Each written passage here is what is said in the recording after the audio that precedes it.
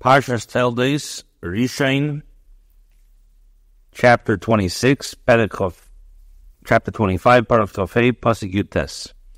Pasuk says, "Ve'eda Toldos Yitzchok ben Avram," and these are the children, these are the generation of Yitzchok, the son of Avram. Avraham, Halidas Yitzchok, Avraham gave birth to Yitzchok. Rashi says, "Ve'eda Toldos Yitzchok, Yaakov ve'Esav hamurim beParsha." What does it mean, Toldos? This refers to Yaakov and Esav mentioned in this section. Avram Halidas Yitzchok, Avram gave birth to Yitzchok. So the question is, it already says that Yitzchok is the son of Avram. Obviously, Avram gave birth to Yitzchok. Why does the Torah have to say it again? So Rashi says, "Ayidesha kosav hakosav Yitzchok ben Avram, huskat lemer Avram Halidas Yitzchok." After the Torah says that Yitzchok is the son of Avram, the Torah has to say that Avram gave birth to Yitzchok. Why? Because the jokers of the generation were saying that Sarah had conceived from Avimelech. Why? For she lived with Avram for many years and they did not have any children. So what did Hashem do? He shaped the facial features of Yitzchok's face to resemble like Avram. And now everyone attested that Avram had Yitzchok. And this is the meaning of what the Torah says, Yitzchok, the son of Avram. Because here is the proof that Avram gave birth to Yitzchok, the fact that Yitzchok looked and resembled Avram. And Baal Turim says, Hoylid is Gematria Daima, to tell us that they looked very, very similar. Pasuk Chav, Vayhi Yitzchok ben Arbaim Shana, Yitzchok was 40 years old. Bekachti is Rivka, and he took Rivka as a wife. Who was Rivka Bas Psuel HaArami? This is Psuel, the Aramean. Padan Aram, from Padan Aram, Achais Laban HaArami Leili Isha, sister of Laban the Aramean, to himself of a wife. Rashi says, Ben Arbaim Shana, 40 years old. So Rashi explains, Sharik Ishabah Avram Mahar Miriah and Espaster Shanil de Rivka. When Avram came back from Har Miriah, he was told that Rivka was born. Yitzchok Haya ben Lam Zayin Shana. Yitzchok was 37 years old by that Kedah. Sharik Baby Perek Mesa. Sarah, at that time, Sarah passed away. Now,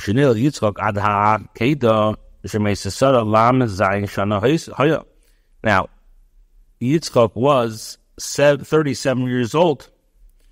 For she and Rashi explains, she was 9 years old when Yitzchok was born. And she was 127 when she died. She never, like the Torah says, we learned in the last week's parsha, so Yitzchok was 37 years old. And that time, Rivka was born. So Yitzchok waited for her 3 years until she was befitting for marital relations, and then he married her. Bas Psuel mipadan ha'aram achis Laban, the daughter of Psuel from Padan Aram, the sister of Laban. Rashi says, don't we already know, didn't the Torah write that she was the daughter of Psuel and the sister of Laban from Padan Aram? Rather, the Torah tells the praise. She was Bas Rasha v'Achis Rasha. She was the daughter of a wicked man, and she was the sister of a wicked man. And she had also the place where she came from was inhabited by wicked people. And yet she did not learn from their deeds. Padan Aram for Padan Aram, Al Shem Sheshne Aram Hoyo. Why is it called Padan Aram? Because there were two Arams. Aram Naharayim, Aram Tseva. This is Aram Naharayim and Aram Tseva. Kera is a Padan. It's called Padan, which means peer, but it's referring to the two Padan Arams. Oshin Semed Bukar, an expression of a peer of oxen. Targum Padan Teirin, as the Targum says, Padan Teirin, which is peers. Others interpret Padan Aram come stay Aram. Others interpret Padan Aram as the field of Aram. Yishmael occur in the Soda Padan, because in Arabic a field is called Fadan. Pasuk Chav Aleph. Vayetar Yitzchak la Hashem, and Yitzchak davened to Hashem l'neichach ishtei, opposite his wife, ki akarai, because she was barren. Vayeser loy, and Hashem accepted his davening. Atahar Rivka ishtei, and Rivka became pregnant. She conceived. Vayetar, Rashi says, what does that mean? Here, bo v'hifzer b'tfilah, he davened and he entreated Hashem with davening. Vayetar loy, and Hashem accepted his davening. Nispatzer v'nispayis v'nispata loy. Hashem allowed himself to be treated and placated and swayed by him. And I say, that the expression eter is an expression of entreaty and increase. And similarly, it says in a thick cloud of incense. Marbis aliyas oshan. The immensity of the ascent of smoke. You have multiplied your words against me. Whereas the kisses of an enemy are burdensome. They seem to be many, and they're burdensome. Like in Old French, it's meaning excessive. Opposite his wife. What does that mean? Yitzchak was standing in his corner and davening, and Rivka was standing in her corner and davening. But yet they're loy, accepting his prayer. Rashi says loy v'loy lo. Hers, his, but not hers. Why? You cannot compare the prayer of a righteous man to the son of a righteous man to the son of a wicked man. Therefore, he accepted his prayer and not hers. Pasuk where the children were struggling within her. And she said, if it is so, I have such a difficult pregnancy. Why am I like this? And she went to inquire to Hashem. As she says, the Torah calls for a medrash interpretation.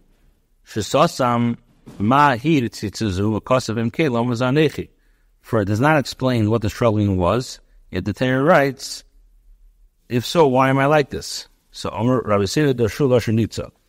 Torah, the Chachamim, interpreted to mean, right, straight to an expression of ritza, expression of running. What does that mean? When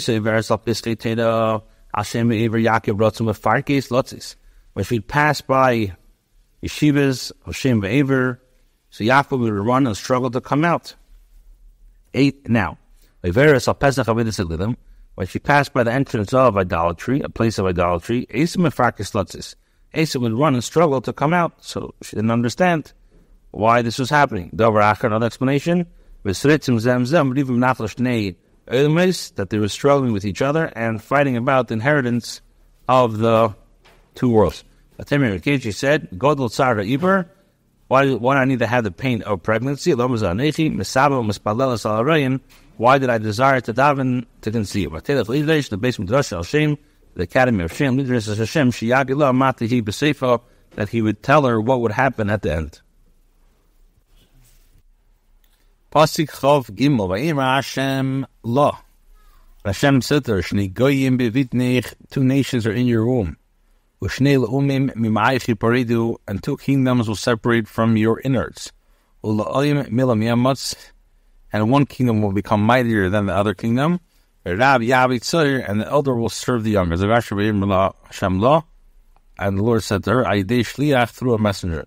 Shem nemar.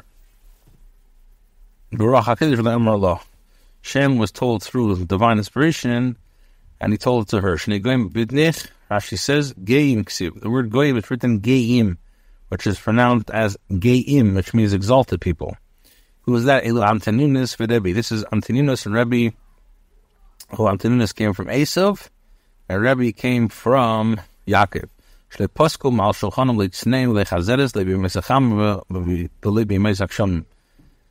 These 2 great people, Antoninus and Rabbi, from whose tables neither radishes nor lettuce were lacking, either in the summer and the winter, they're very wealthy. 2 kingdoms. La'ayim always means a kingdom. Will separate from your innards. From the womb they are separated, this one to his wickedness, and this one to his innocence. But Yamites will become mightier than the other kingdom. They will not be equal in greatness. When one rises, the other will fall. So it says, I shall become full from destroyed city. When they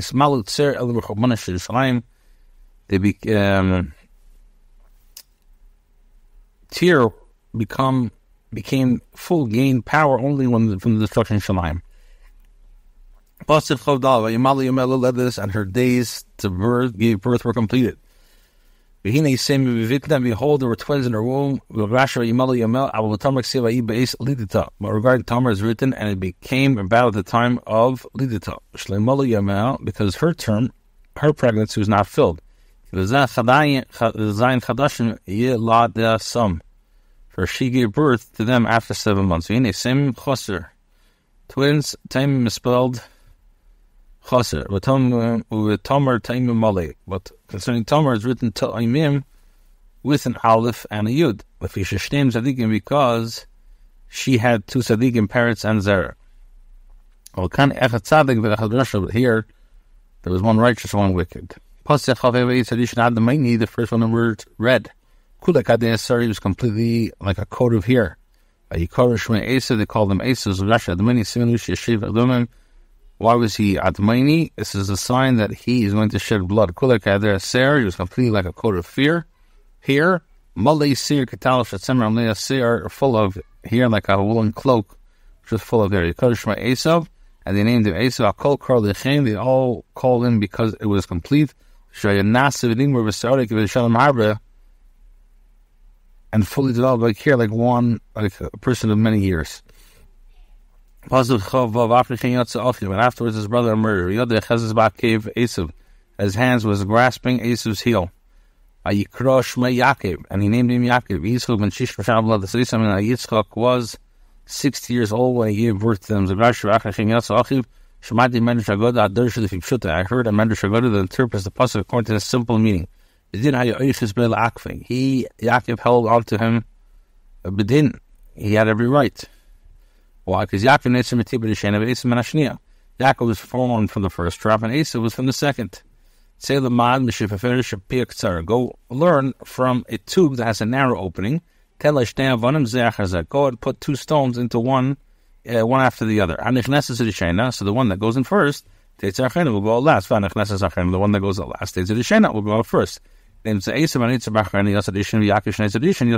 comes out Esau, who was formed last, came out first. And Yaakov, who was formed first, came out last. Now Yaakov is coming to hold him back.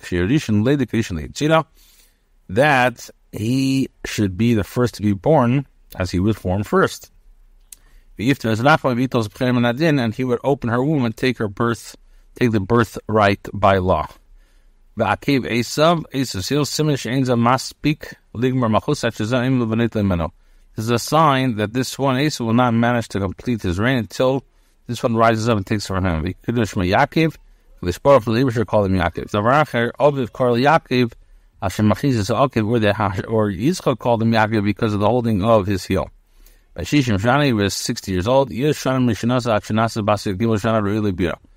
years since he had married her until she became 13 old and be able to conceive. And he looked forward another 10 years, and waited another 10 years like Avram to Lissar. This Abra, once they didn't get pregnant, the other Shiyakara, he knew that she was a barren. He spal Allah and davened for her. Now, Yitzchak did not want to marry Shivcha, because he had been hallowed on Har Maria to be a perfect korban Elah. And the youths grew up. By Asa Ish did side Ish Sada, and Asa was a man who understood hunting. The Yangiv Tom Ish Tom, and Yaakov was the man of the field. Yaakov was an innocent man dwelling in tents. As long as they were small, they were not recognizable through their deeds. I know the no one scrutinized them to determine their characters. Once they became 13, Zeh perished about the Midrash, Zeh perished about the Zara. This one went to go learn, and this one went to Avodah Zarah. Yedei Tzayid, what does it mean? Understood hunting. Lotzud l'ramayz as Aviv b'fiv b'shel Abba. He knew how to trap and deceive his father with his mouth and ask, Eich ma'asin es amela v'sataven. How shall we give ma'aser from salt and straw? So his father thought that he was extra medactic in the observance of mitzvahs. Ish sada, a man of Basfil, kim mashma, as its apparent meaning. Other bottle, but see the kashti v'chayis v'evis. He's an idler who hunts beasts and birds with his bow.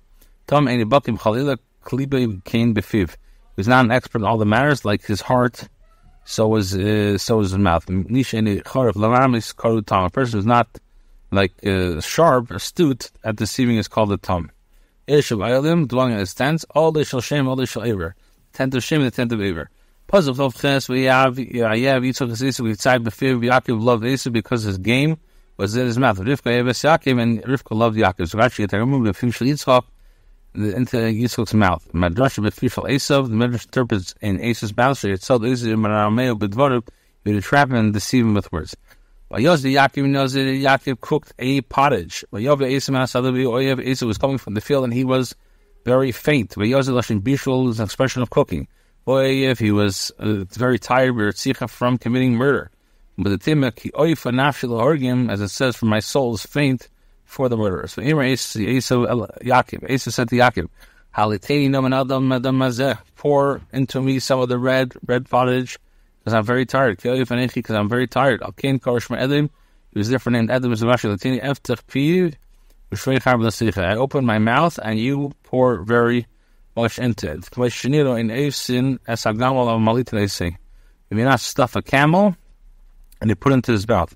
Red lentils. That day Avram passed away to the Tarbus in order that he should not see his grandson Esau going to Tarbus the bad ways.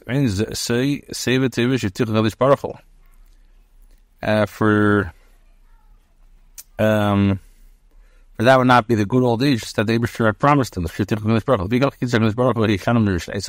Therefore, Hashem took away 5 years of Avram's life. Now, Yitzchak lived 180 and Yaakov lived 175. Yaakov was cooking lentils to feed the mourners. Why lentils? Because they are round as a wheel. Because mourning is like a wheel. It's a wheel revolving in the world. Just as lentils have no mouth, they have no crack. So to Alva has no mouth. So the Dabri can't speak. Therefore, the custom is to feed the mourners eggs in the beginning of the meal, which are round and they do not have a mouth. Two Alva has no mouth because I've never made cotton. As we discussed the made cotton. A mortar for the entire first 3 days may not respond to anyone's greeting. A shell you may not initiate a greeting. But from the 3rd to the 17th, you may respond but not greet. So Yaakov says, tell me on this day your birthday. Targum says, like this day. Just as the day is clear, so sell me with a clear sale. Your birthday, the fish since the sacrificial service was performed by the firstborn, Yaakov said, the wicked man does not deserve to sacrifice to the Eibishter. So Esau said, behold, I'm going to die. Why do I need to have this first birthright?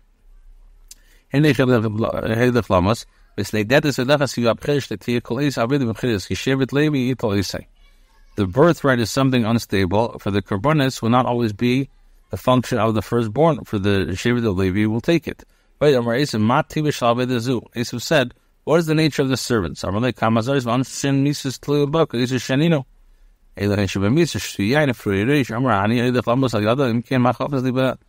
Esau said, Yaakov told him there are many sort of and punishments and death's penalty involved in this. We learned these are the ones who are liable to death, those performing the service who drank wine, those who would not cut their hair. So Esau said, behold, I'm going to die because of the birthright. If so, why should I want it? Yaakov said, swear to me on this day. So he swore to him, and he sold his birthright to Yaakov. Yaakov gave Esau bread and a pottage of lentils, and he ate and he drank, and he arose and he left. And Esau despised the birthright of Rashi. The Torah attests his wickedness that he despised the service of Hashem. There was a famine in the land inside for the first famine. Which was in the days of Avram. Yitzchak went to Abimelech, the king of Plishtim, to Gerar. And Hashem appeared to him. Did not go down to Mitzrayim. Shchein bars will dwell in Eretz Yisrael. Hashem Re'lecha. I will tell you, Zagrashi, I'll tell you Mitzrayim. Why should I die to let us Mitzrayim? He thought, I'll go down to Mitzrayim just like my father did. I'll tell you Mitzrayim. Hashem said, do not go down to Mitzrayim because you are a perfect offering, and being outside of Eretz Yisrael is not fitting for you. Gorbar says, live in this land. I will be with you and I will bless you. For you and your seed I will give you these lands. And I will establish the oath that I swore to Avram your father. I will multiply your seed like the stars of the heaven. And I will give your seed all the lands. And all the nations of the earth will bless themselves by your seed. A man tells his son, may Hashem be like may your children be like the children of Yisach. And the following says, through you shall Israel bless, saying, may Hashem see you, Ephraim and Manasseh. And we find this in regards to a curse, and the woman shall be a curse, or by a person who curses his enemy says, may you be like that particular woman. May you leave your name as an oath to be chosen. Whereby one who takes an oath says, may I be like that particular person if I did such and such. Because Avram hearkened to my voice, and kept my commandments, my commandments, my statutes, and my instructions. So when I tested this is referring to decrease the distance itself from secondary Yisurim of the Rabbanon. Referring to things, if it had not been written, it would have been fit to be commanded, like robbery and bloodshed. These are things that the Yitzhahara and the nations of the world argue with. Like pork and shanash, there's no reason for it, it's just a statue of the king. So this is to include Teda Shabal Peh and Allah from Sinai.